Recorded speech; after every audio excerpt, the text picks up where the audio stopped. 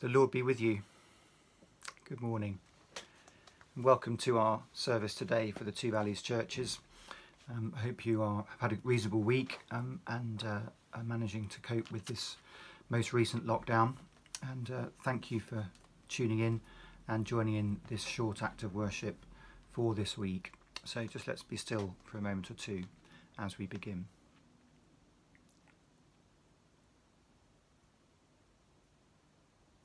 O Lord, hear our prayers, not according to the poverty of our asking, but according to the richness of your grace, so that our lives may conform to those desires which accord with your will, through Jesus Christ our Lord.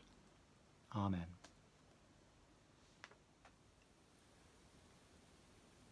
O Lord, open our lips, and our mouth shall proclaim your praise. Your faithful servants bless you. They make known the glory of your kingdom. Blessed are you, sovereign God, ruler and judge of all. To you be praise and glory forever. In the darkness of this age that is passing away, may the light of your presence, which the saints enjoy, surround our steps as we journey on. May we reflect your glory this day, and so be made ready to see your face in the heavenly city, where night shall be no more. Blessed be God, Father, Son, and Holy Spirit. Blessed be God forever. Psalm 27. The Lord is my light and my salvation. Whom then shall I fear? The Lord is the strength of my life. Of whom then shall I be afraid?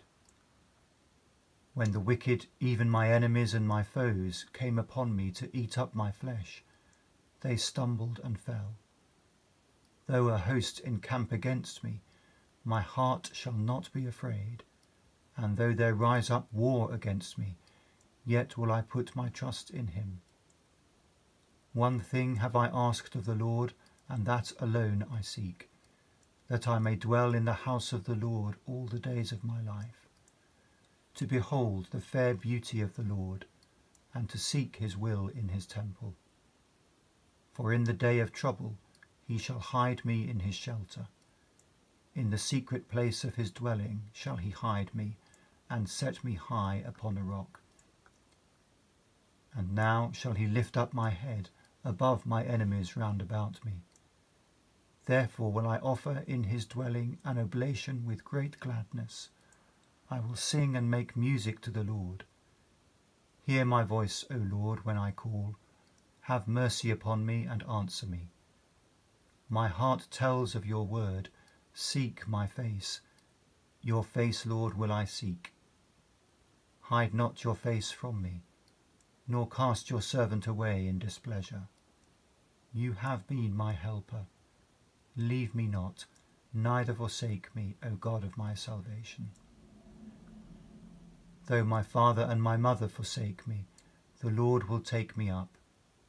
Teach me your way, O Lord. Lead me on a level path, because of those who lie in wait for me. Deliver me not into the will of my adversaries, for false witnesses have risen up against me, and those who breathe out violence. I believe that I shall see the goodness of the Lord in the land of the living.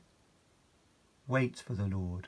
Be strong, and he shall comfort your heart. Wait patiently for the Lord. Glory to the Father, and to the Son, and to the Holy Spirit, as it was in the beginning, is now, and shall be forever. Amen.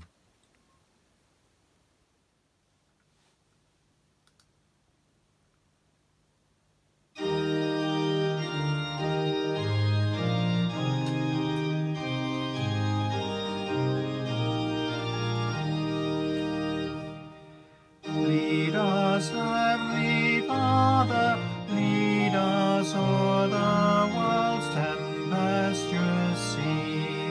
Guard us, guide us,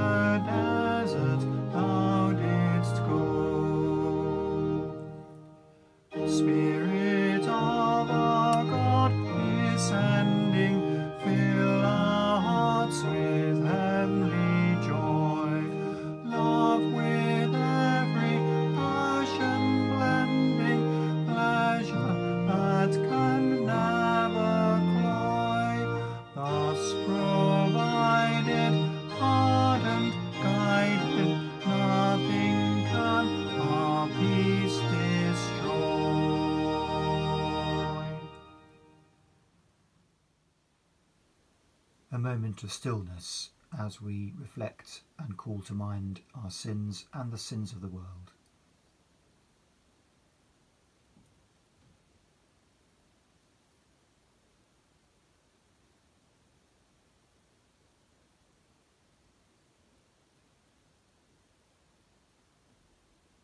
We pray together.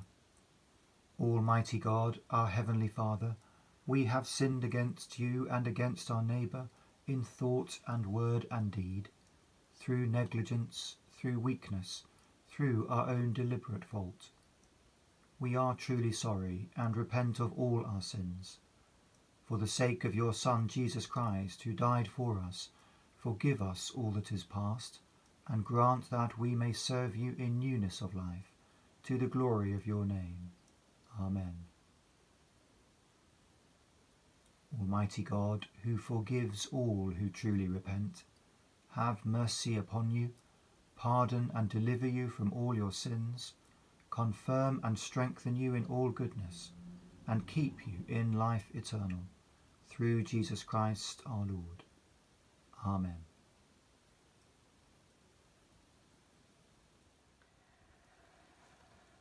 This morning's first reading is Joshua chapter 1, and we're reading verses 1 to 9.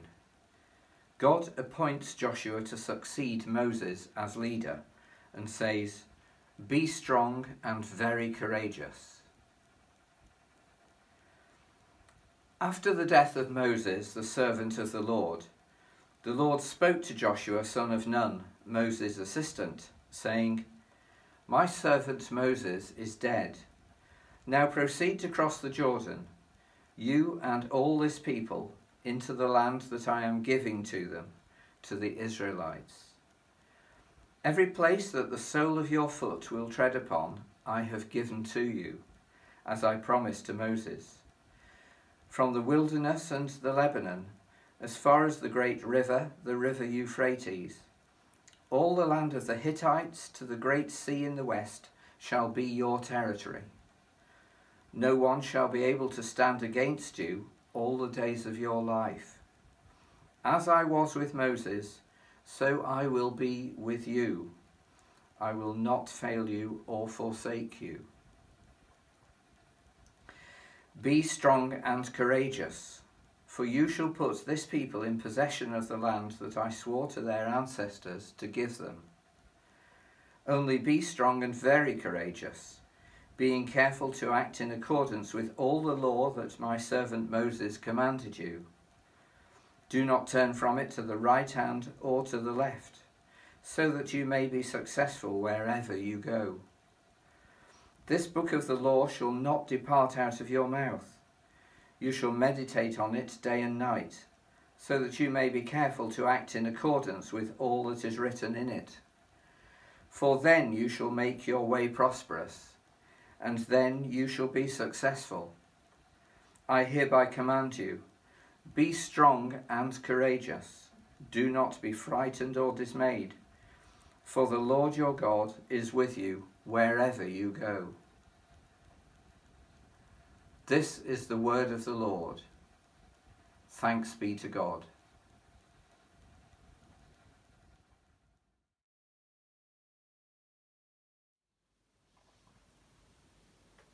Canticle from Isaiah 43.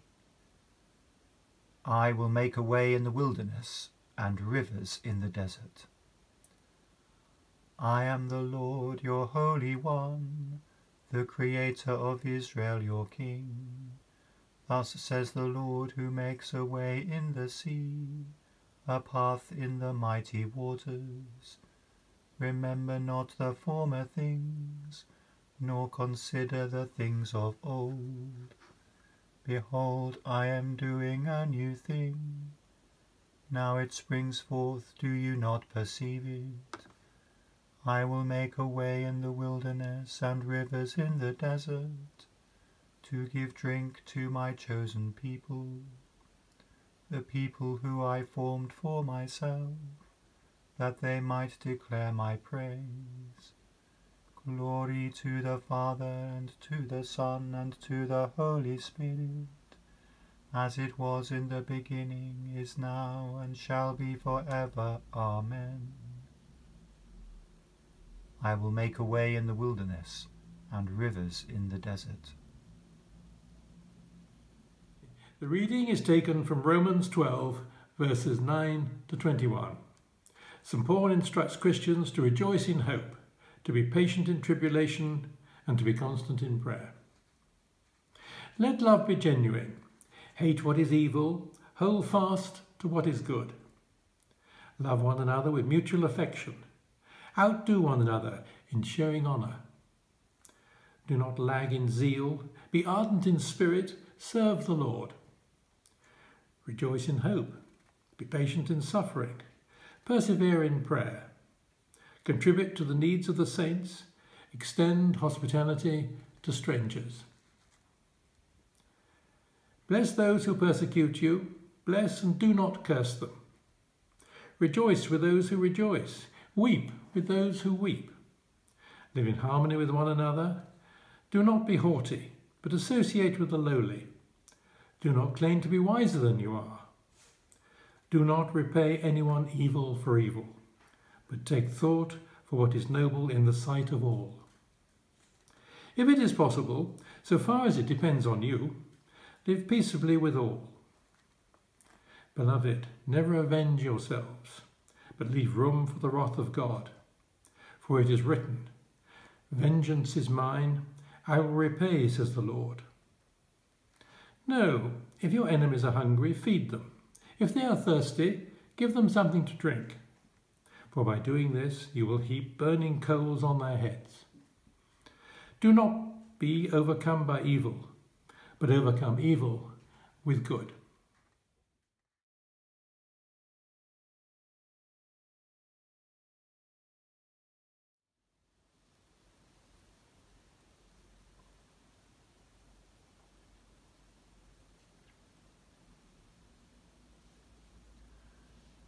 I will sing forever of your love, O Lord. My lips shall proclaim your faithfulness. The heavens bear witness to your wonders. I will sing forever of your love, O Lord. The assembly of your saints proclaims your truth. My lips shall proclaim your faithfulness. Righteousness and justice are the foundation of your throne. Steadfast love and faithfulness go before you. I will sing forever of your love, O Lord. My lips shall proclaim your faithfulness.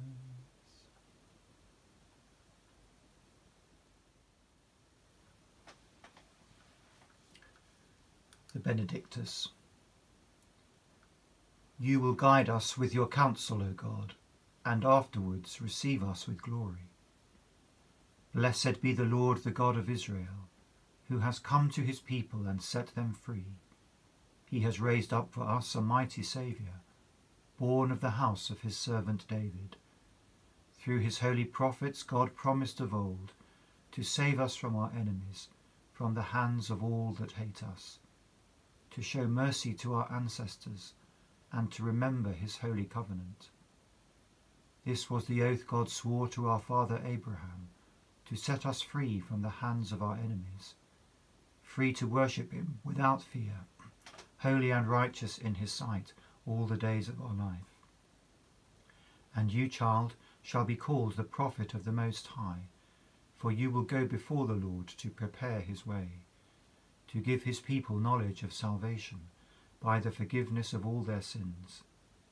In the tender compassion of our God, the dawn from on high shall break upon us, to shine on those who dwell in darkness and the shadow of death, and to guide our feet into the way of peace.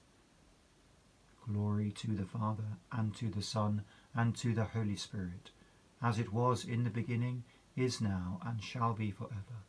Amen. You will guide us with your counsel, O God, and afterwards receive us with glory.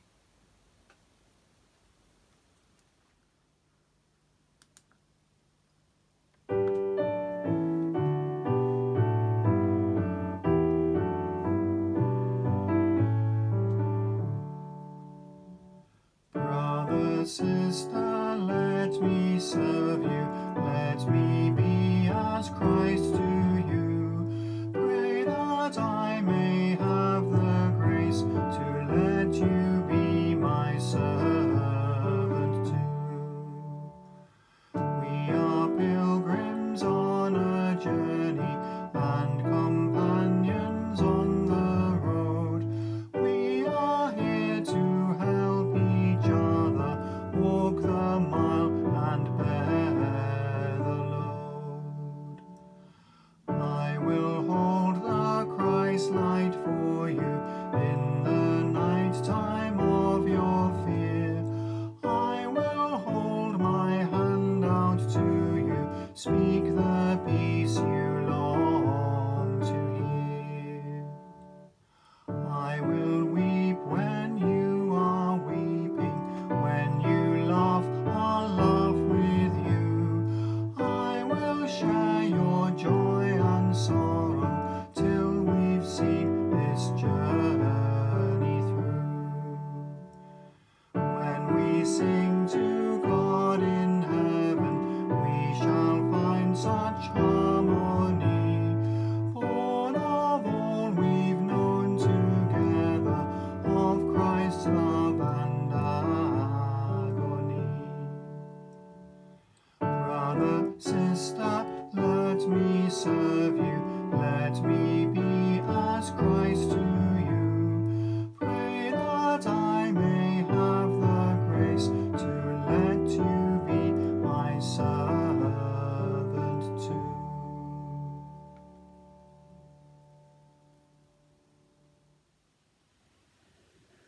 All shall be well, and all shall be well, and all manner of things shall be well. Words written 600 years ago by a lady called Julian of Norwich. Words which have echoed down the centuries and do, I think, absolutely need to be heard in our own troubled times.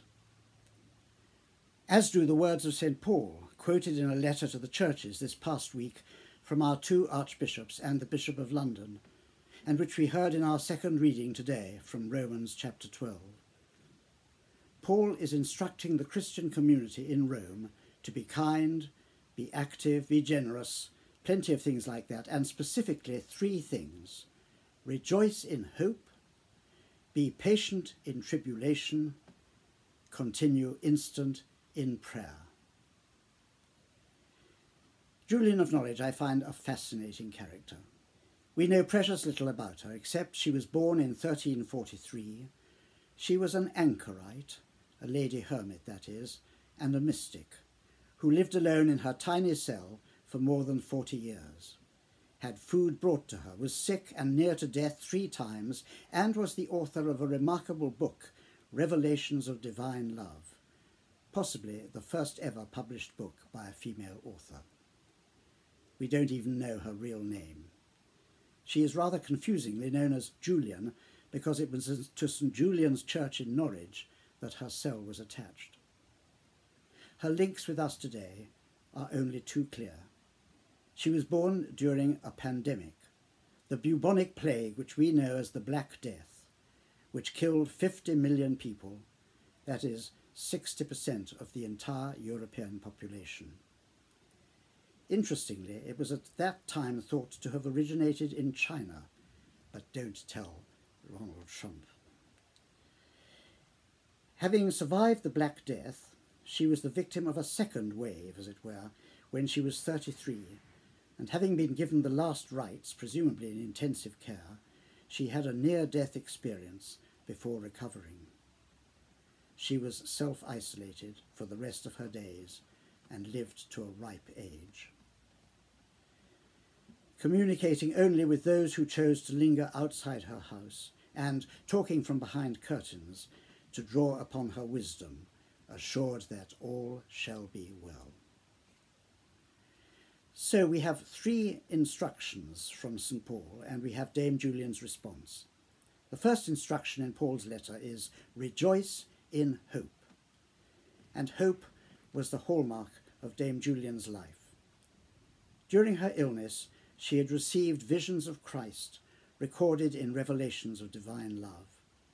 All too closely she saw the suffering around her, and it was revealed to her that it was not, as the church taught in those days, a punishment from God, nor simply the consequence of men's disobedience, as the church also taught. But, on the contrary, suffering was actually, and astonishingly, God's love, extending to every nook and cranny, seeking us out and meeting us in our extremity. Not only did she experience deeply the suffering of mankind, she sought to make sense of it, showing that God does not stay above the fray, but in solidarity enters into our pain, our fear, our anxiety, and suffers with us. Her unorthodoxy has drawn criticism at times, still does. But Dame Julian had a brutally honest trust in the love of God, and therefore in his promise, all shall be well. And so she wrote, all shall be well, and all manner of things shall be well. For her it was a sure reason for hope, and hope is the opposite of fear, is incompatible with fear. Hope casts out fear. All shall be well. This is not mere facile optimism, not a case of glass half full for some, glass half empty for others, and not the platitude uttered in Browning's poem Pippa Passes, where you may remember the well-known, rather something of a cliché, God's in his heaven, all's right with the world. God may be in his heaven, but all is manifestly not right in the world. By the way, the words, when quoted out of context, entirely miss the irony. Pippa, the speaker, is at that moment passing a house in which all sorts of unspeakably awful things are happening, of which she is unaware. Nor is it the disingenuous optimism of Pangloss in Voltaire's satirical novel Candide. All is for the best in the best of all possible worlds, he said, which is really an admission that there's nothing we can do about it anyway. Whatever will be, not much hope there. Yet hope springs eternal. And that is the first of Paul's 3 instructions to the Romans. Rejoice in hope. It is not the end of the world, but the beginning of a new existence, a sure reason for hope and confidence. All shall be well, and all shall be well, and all manner of things shall be well. Back to St. Paul for the second instruction. Be patient in tribulation. There is one other thing we know about Dame Julian of Norwich. Her mascot apparently was a hazelnut. She saw it as an emblem of God's relationship with this world. He made it, he loves it, he keeps it. A truth for our times and a token of our salvation. He has the whole wide world in his hands, as we sometimes sing. The hazelnut was the opposite of the medieval allegorical concept of the danse macabre, the dance of death, which people saw as an allegory of the all-conquering power of death, the leveller, where in a godless world the skeletons do a ceremonial dance over the graves. To this day, one of the features of Halloween. St. Paul, like Dame Julian, knew suffering all right. He was fond of listing the ordeals he had endured, and what a list. 3 times, he wrote, I was beaten with rods, once I was stoned, 3 times I was shipwrecked, I was in the deep for a night and a day, I journeyed often in peril of robbery by my own countrymen, I was in perils of the heathen, in the wilderness, in the sea. And in addition, St. Paul had a so-called thorn in the flesh, probably some unattractive or disabling condition. No one quite knows what it was. But Paul was nothing if not patient. We too, in the midst of lockdown, are challenged to be patient. We may at times feel crushed by our cramped and unstructured lives, depleted of resources, deprived of normal contact with our families and friends, bereaved and battered and bored, denied so many of life's pleasures and necessities. Patience is the name of the game, says Paul. And prayer. Continue instant in prayer. That's the third instruction from St. Paul and from the archbishops. And I quote, "We call upon the Church of England to make this month of lockdown a month of prayer. This is one of the fundamental disciplines that shape our Christian life. We know that we are in the faithful hands of the risen Christ, who knows our weaknesses, tiredness, and struggles, and whose steadfast love endures forever." And the Christian writer C.S. Lewis says this, "The discipline of prayer reminds me that without generosity, without vibrancy, without goodwill, I'm not the person I want to be, and I'm not the person that my friends and colleagues need me to be. I need God's help with that, and that is why I pray." At the university, I was lectured by C.S. Lewis every week. His lectures were, as you can imagine, inspiring. Everything I know about Chaucer and Milton comes from him. But we fortunate undergraduates had no idea that his beloved wife was dying a lingering death at the time from bone cancer.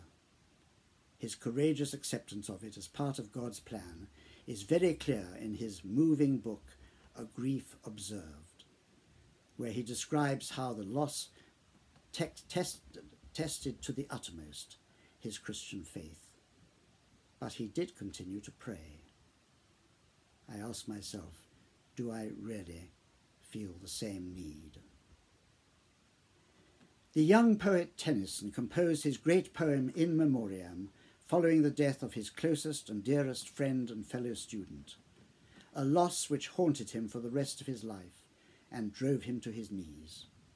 From the depths of his grief, he wrote these lines: "More things are wrought by prayer than this world dreams of.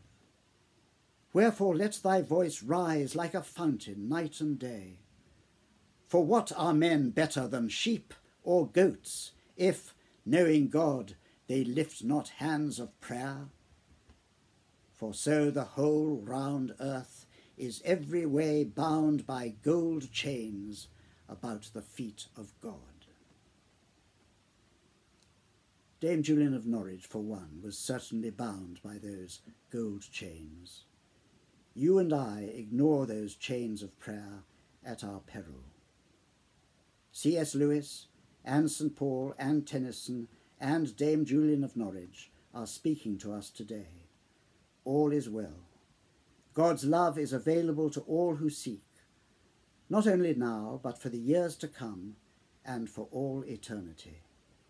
And the secret lies in those instructions of St. Paul's. Rejoice in hope, be patient in tribulation, be constant in prayer.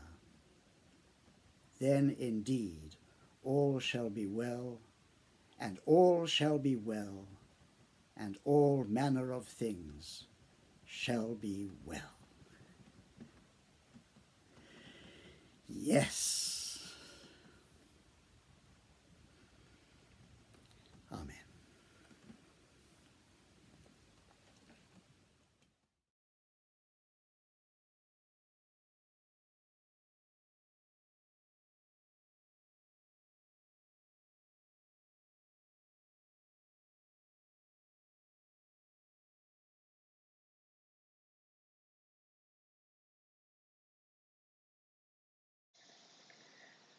Let us pray.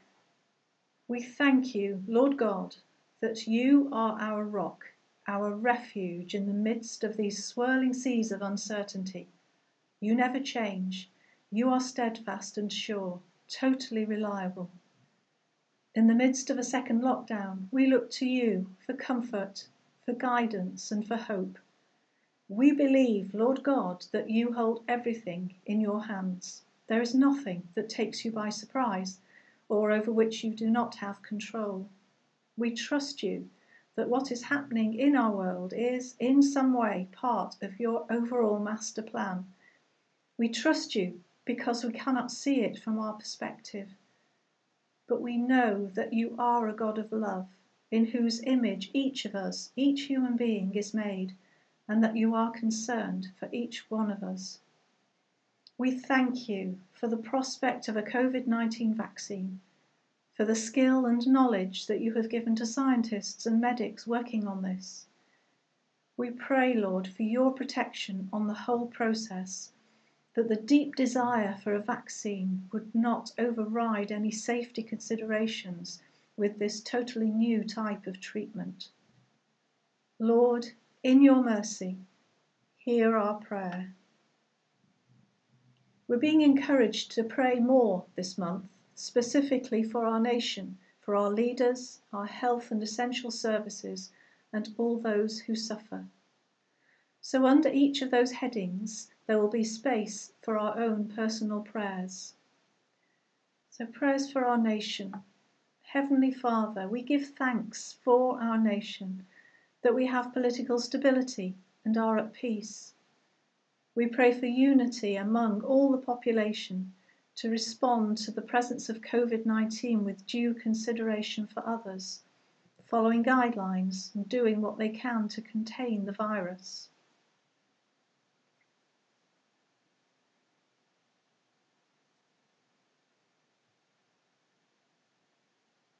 Lord, in your mercy, hear our prayer. Lord God, we bring before you our government and its health advisors. Please give wisdom to all having to make difficult decisions that impact our daily lives, our jobs, and our well-being.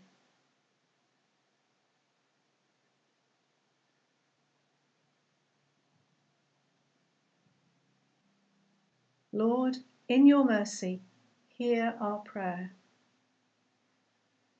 Loving Father, we pray for all health and care workers and all working in essential services, for strength, for courage, for wisdom, and also for the opportunity for relaxation, to be able to switch off from what they are doing day by day.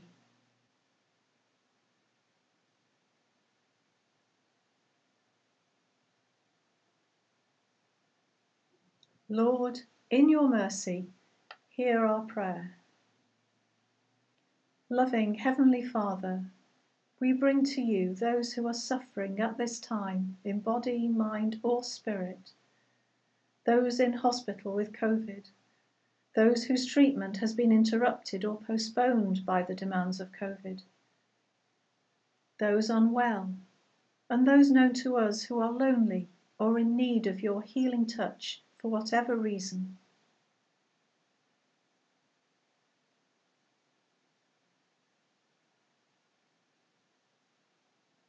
Lord, in your mercy, hear our prayer.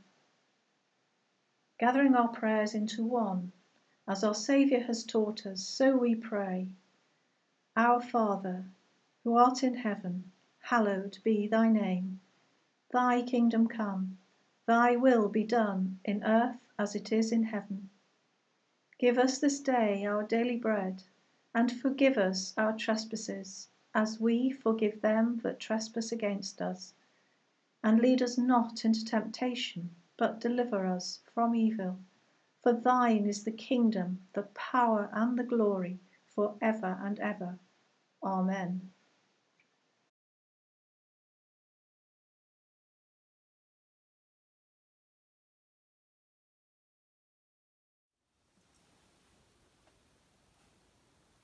May Christ, who has opened the kingdom of heaven, bring us to reign with him in glory. Amen. Let us bless the Lord. Thanks be to God.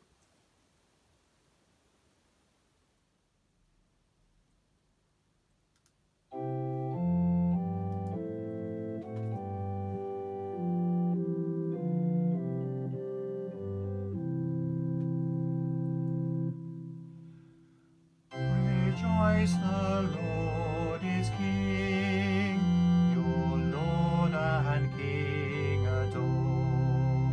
Rejoice, give thanks and sing, and triumph evermore. Lift up your hearts, lift up your voice.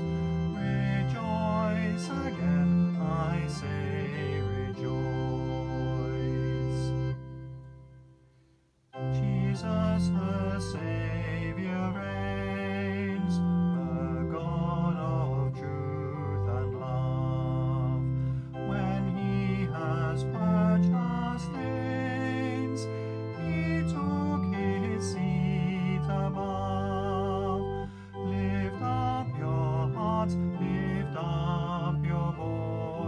Rejoice again, I say rejoice.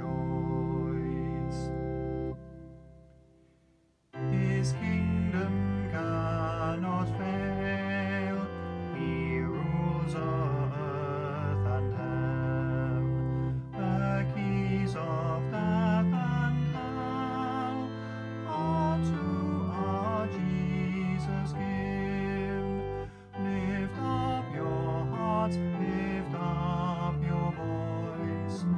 Rejoice again, I say rejoice. Rejoice in glorious hope, our Lord and Judge shall come, and take his servants up to their eternal home. Lift up your hearts, lift up your voice. Rejoice again, I say rejoice.